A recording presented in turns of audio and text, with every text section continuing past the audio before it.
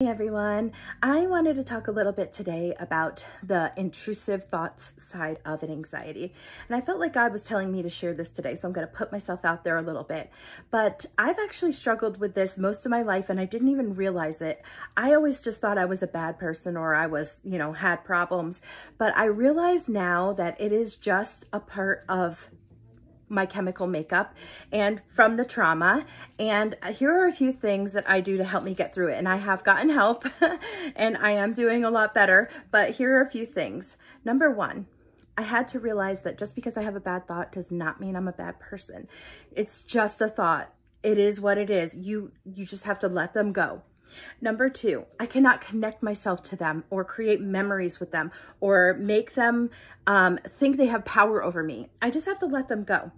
They're like arrows. Thoughts are literally like arrows. They need to just pass through. When it's bad and you start connecting, oh my word, I'm so sorry. I would never do that. Why did I have that thought?